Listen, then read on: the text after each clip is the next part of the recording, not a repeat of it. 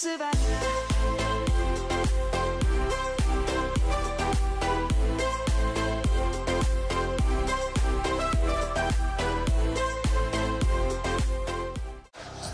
morning to all. Welcome to another episode of interview series with Diksha in City North Campus News. Today I want to introduce you to a very highly and experienced personality, Miss Anuradha Chandel, Principal City Public School, Jalandhar.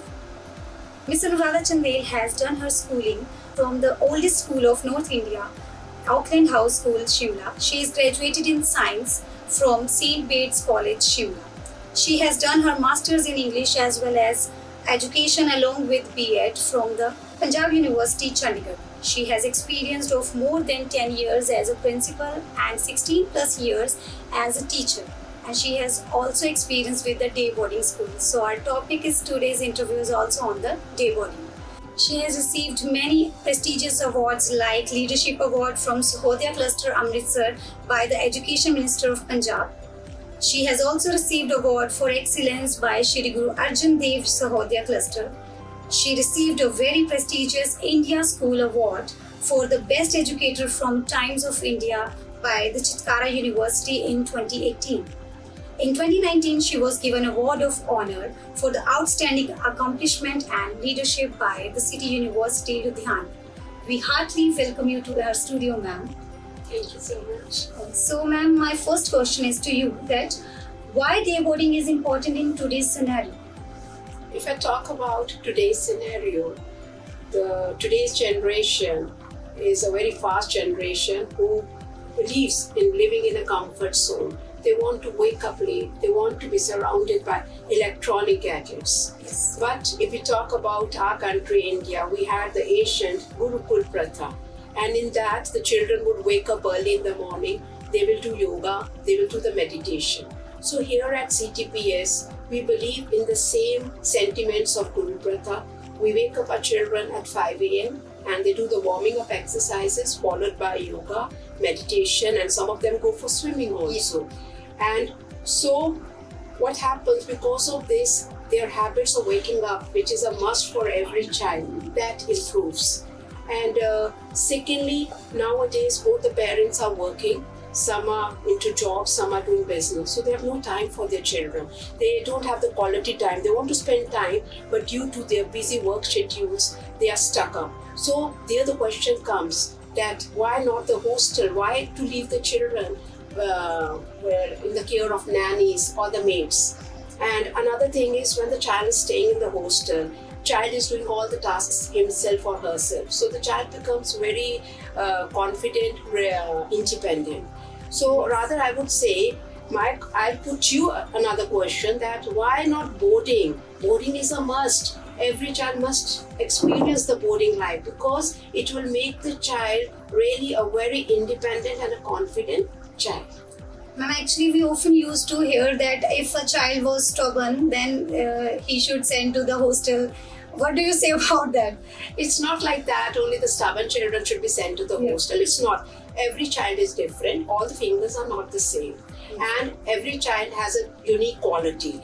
If a child is stubborn also, we have to see to it. When the child is sent in the hostel, we go an extra mile to find out why the stubbornness. We work upon that because we got a time.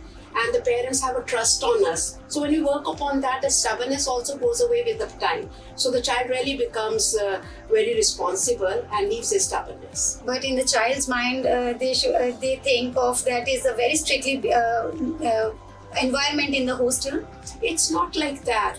If I talk about our city public school hostel, it's a hostel with a difference. I am always present 24/7 for the children. And all the motherly love, fatherly love, brothers' love. It's a combination of all we are giving. We have the hostel teachers, we have the warden also. So we keep them in a surrounding where they all feel very safe and secure. It's nothing about strictness. We are strict when it comes to a discipline part as well. If we talk about the scores in academics, but that also in a very healthy way. There is no corporal punishment neither in a school, neither in the hostel. So we believe that giving some positive tasks to them, we can improve their behaviors. So there's no need for the strictness as such, when we are dealing the children in a friendly way. Because I am strict till that level, like taking a horse to the water. But now I know that in a friendly way I'll take the horse near the water, but I know this water is very essential for his life. So the horse must drink the water. So I'll be strict where it is required in small bits, but at the same time I'm so friendly. In the evening I mix up with the children. There is dancing sessions, music classes, swimming. So I'm a part of that. So it eases their tensions if somewhere some tension is there like that. That's so good for the students also. So ma'am, what are the plus points of city hostel?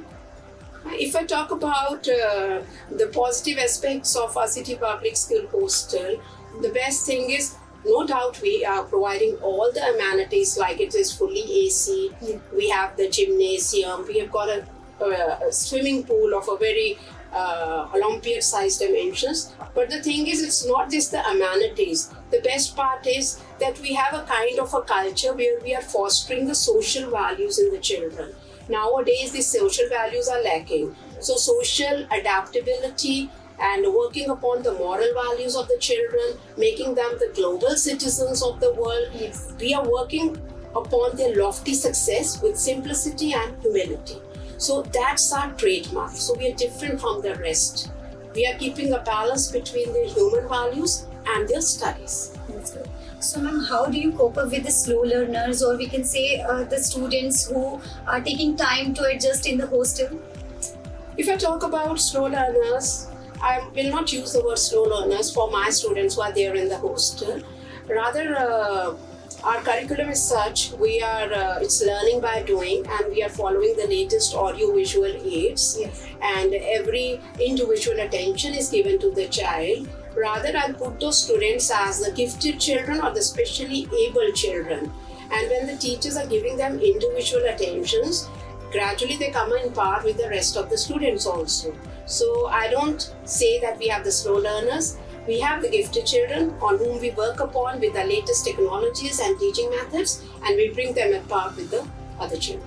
That's very cool. So you are. So ma'am, as a parent, my first priority is the security and safety. So what are the security safety in your hostel?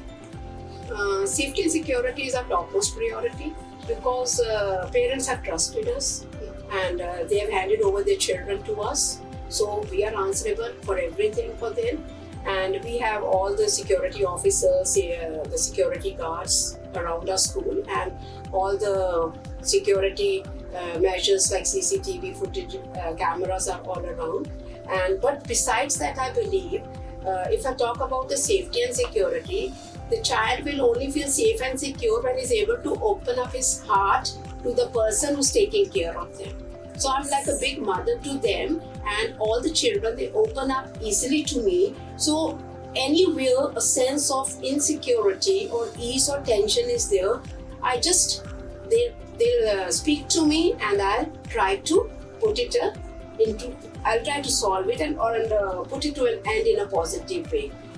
So ma'am, after you join as a principal, what new things you introducing in your hostel, or we can say in school? And ever since I joined this group, I wanted to do the things, experiment little out of the box. So the first thing, we introduced the international language, that is the French language for the primary classes, and they're enjoying those classes like anything, and they're picking up the language in a very fast way. Then the band, we made some changes in our school band, so that's a regular practice going on, and martial arts, karate is on regular basis now. Swimming classes are going on daily, and of course to promote their entrepreneurial skills, that also we are working upon that. We are having we have a college next to our school, so very intelligent professors are training our children on these modules, mass media, baking classes, and this coding classes. So we have that timetable also of the training skills within the fixed timetable, and they attend those classes. And if I talk about the current events, we had organized the Silver Night after a gap of 6 years, and that Silver Night is only for the hostlers, where all the hostlers participate in all the co-curricular activities, and they showcase their talent. So it really builds up their confidence. It makes them feel they're a part of one big family, like it's a home away from home. And now we are organizing the international trip to UAE also. It's in the first week of July, so they'll get an international exposure also.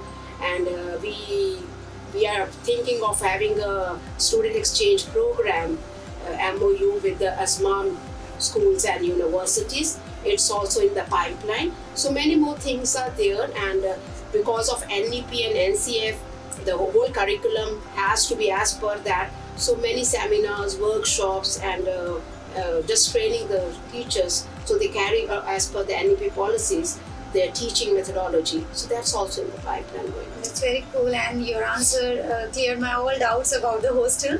So at last, ma'am, what message you will give to the parents who want to send their child in the hostel? My message to all the parents is that firstly they should not believe that in the hostel only a child who is spoiled is sent by the parents. No, it's not like that. Hostel means it's a second home. A second home where the child is pampered at home, a child is sissy at home. That child, when that child comes to the hostel, is no more sissy, is no more stubborn. That child becomes self-reliant, independent child. The child becomes so organized and systematic. Like if I talk about traditional homes, what happens over there? The child comes back from school, throws the things here and there, the water bottle here, the dress over there, and the mother is collecting the things, and in the morning also she has a tough time. But in hostel it is not. As soon as the alarm rings, the child has to wake up. The child has to get ready for the morning exercises. The child has to take a bath. Child has to get ready by himself or us. So these things will help him in the future. These are all those skills the child is learning, which are not possible at home because maybe parents are not pampering, the grandparents are pampering. So according to me, every child must spend some part of his life in the school hostel to come up very nicely and become an independent global citizen of the future. Thank you so much, ma'am. Thank you for your valuable time to giving us, and thank you from the bottom of my heart. And I hope all the queries of the parents now has been cleared. So if any other query, then please contact CTPS hostel and or ma'am. Thank you so much. Thank you, ma'am. Once again. Thank you so much. God bless you.